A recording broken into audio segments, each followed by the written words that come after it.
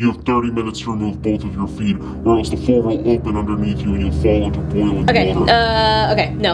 Okay. So I have a severe ADHD, and the idea of having to complete a task in a short period of time has me a little concerned. That's what you're concerned about? I've seen the way this story ends, Serene. You know, you give me the assignment, I start doing it, but then all of a sudden I notice how dirty this room is, so then I start cleaning, I start reorganizing, and by the time my 30 minutes is up, I still got 2 feet in a spotless torture chamber. I want you to clean it. It would be an aesthetic nightmare. Well, I gotta do something. The task! Do the task! Anything but the task. You seem severely mentally ill. Are you talking to someone about this? Yes, my therapist, Diane. Diane? I'll go to Diane. Does she have like a monopoly over this county or something? She's an incredibly powerful and determined woman. Oh, God damn it. Well, I can't kill a patient of Diane. It'll just ruin her psyche and thus, you know, affect my mental health. So just go. Just go. I mean, I can come back with an Adderall prescription. No, wouldn't be the same.